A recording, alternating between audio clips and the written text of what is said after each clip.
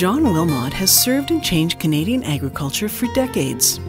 An effective leader who is respected for his insights and wisdom, John is particularly passionate about building outstanding agricultural shows.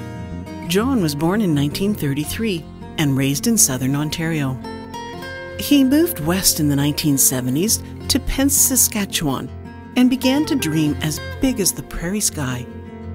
He saw a big opportunity to build Canadian Western Agribition into the best beef show on the continent and the largest in Canada. John knew Agribition could be big.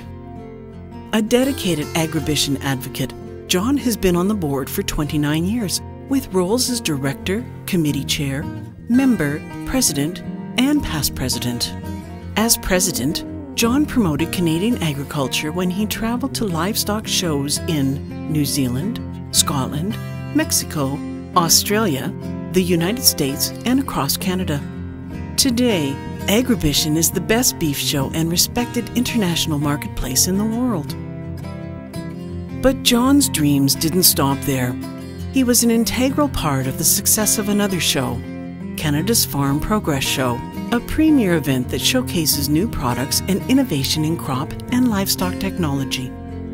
Throughout his career, John has served as president, director, and member of 19 different agricultural-related organizations. That put him at boardroom tables when decisions were made that changed the rules and regulations in Canadian agriculture. John was a respected beef judge and a proud Angus breeder. He believed that commercial and purebred producers should work together to move the entire industry forward. And he encouraged producers to use the show ring as a marketing tool for their beef cattle. John's service to the larger agricultural community included volunteer work with the Farm Animal Council of Saskatchewan, the Farm Stress Line, and Humane Societies.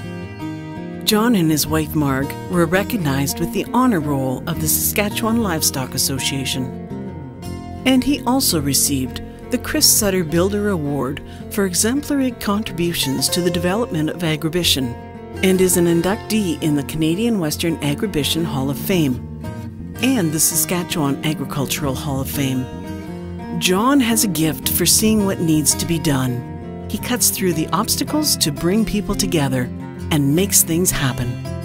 Canadian agriculture has benefited tremendously from John's leadership and consensus building. Congratulations on your achievements, John Willmott, and welcome to the Canadian Agricultural Hall of Fame.